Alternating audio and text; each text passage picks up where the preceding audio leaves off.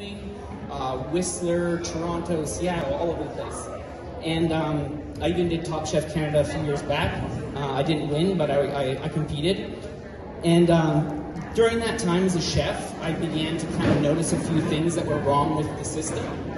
So being from the amount of food that we throw away, just in commercial kitchens alone is like astounding, right? These compost bins and garbage cans are full all the time, especially in big operations, like big hotels. I was working in some 450 plus room hotels. And the spoilage. So that picture on the left there is a case of bok choy that we received from a supplier, and it's spoiled. And this is a common occurrence.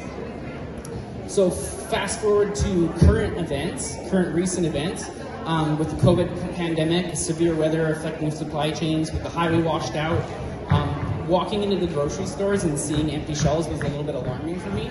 So this was kind of coincided with this competition, so I decided to go into the competition with a vertical farm idea. So seeing those issues, seeing the concept, it kind of led me to begin digging a little bit deeper, and this is when I started doing research and finding out some really astounding numbers. So 30% of the food produced globally every year is wasted, and that equates to 1.6 billion tons of food, whether it's contaminated, spoiled, or thrown away at, contaminated at the source, spoiled during transport, or thrown away. And that contaminated food equates to 600 million foodborne illness cases per year. The environmental impact. So traditional farming creates a lot of greenhouse gas emissions, with 24% of total greenhouse gas emissions coming from farming, and then an additional 14% in transport, so trucks going from farms to warehouses to farms, or to grocery stores.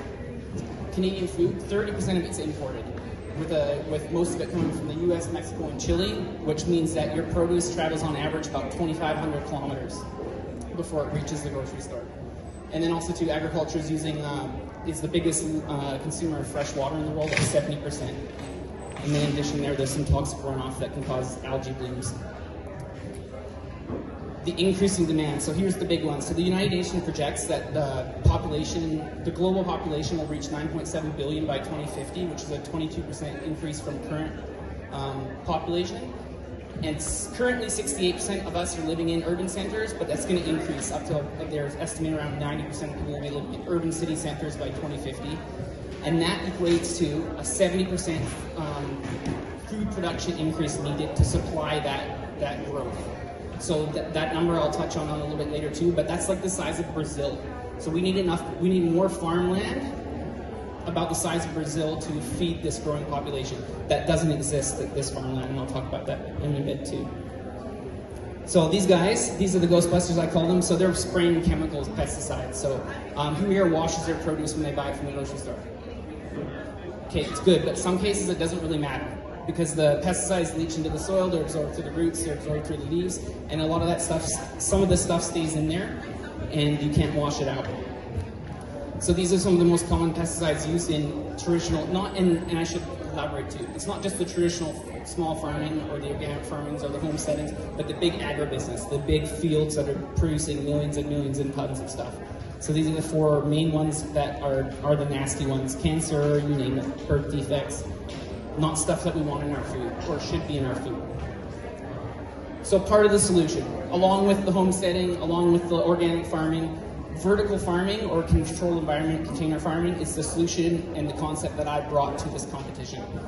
So with one of these controlled environment modular farms, we can grow 12 months of the year. We use 90% less water than traditional farming. We use 95% less land than traditional farming. 0 chemical pesticides. It's protected from the elements, and it allows things to be hyper-local. So like as in you can grow produce for the grocery store in their parking lot, kind of thing.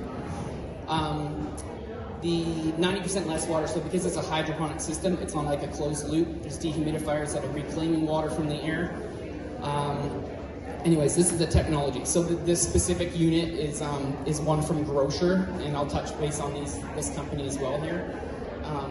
But with this unit, it's the size of a shipping container, so it's container farming, and it would allow me to grow anywhere from 1,200 plants to 3,200 plants at one time in the size of a shipping container.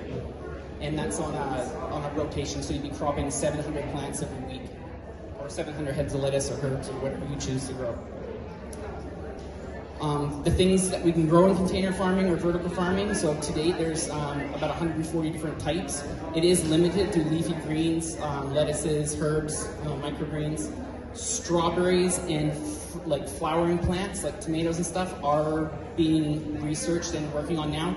You just need manual pollination for these kind of things, right? Because of the closed nature of the container, you don't have bees or anything to pollinate. So you have to do it by hand, and it's very labor intensive. Yes. So the different types of hydroponic systems. So the system that I was looking at uses this NFT or nutrient film technique, but there is other types of hydroponics. Even aeroponics too, that spray the roots with nutrient solution, or there's the ebb and flow one that floods the tray and drains, which I have a little bit of experience with from my lab, and it's super technology dependent. So if your computer systems or your nutrient systems that help you feed the plants the right way, the right amount of nutrients goes, then the whole thing kind of gets thrown for a loop there. Vertical farming at home, so this is not just some big ordeal. You can do this in small scale too. So these little vertical pots here are great for backyard gardens. This is kind of similar to what Kate's using for her berries in Tappan. These are homemade PVC hydroponic systems that you can build. You just need a little water pump. And then also too, you could do it on the fence. On the fence there is, I thought was a really creative one, where the water just runs down like a waterfall, it cascades down through the plants. It's pretty neat, I thought. So the future of vertical farming. So will vertical farms replace traditional farming? No, they won't. So there's no the scale from traditional farming and the sheer size and production of it. There's no way to replace it. This is meant to help. This is meant to supplement the increase in demand.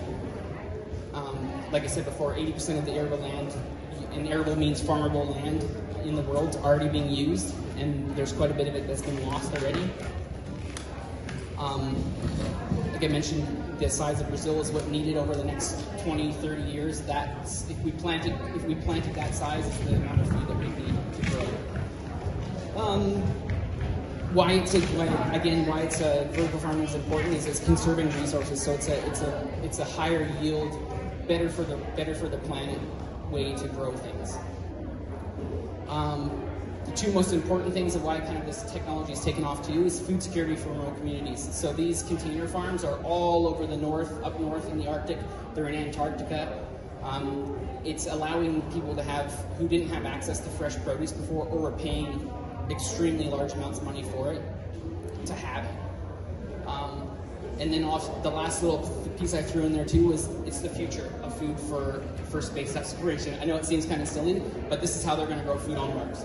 So they're actually doing it right now. So they're growing food on this International Space Station in a little closed kind of growing thing that's similar to a vertical farm. But I thought it was kind of neat that that's the technology that they're going to be using to move out into space.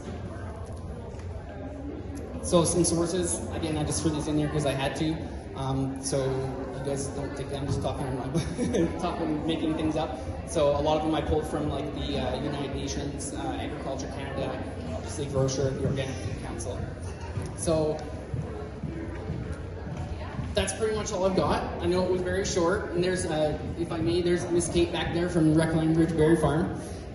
She was one of the mentors for Launch-a-Preneur, so I got to pick her brain a little bit for this presentation. And I hoped this was a project and a concept. It's taking a long time, as with any business, to kind of bring it to fruition.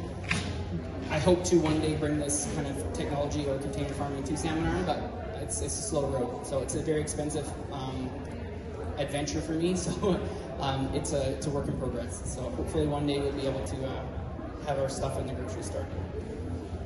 Thank you very much.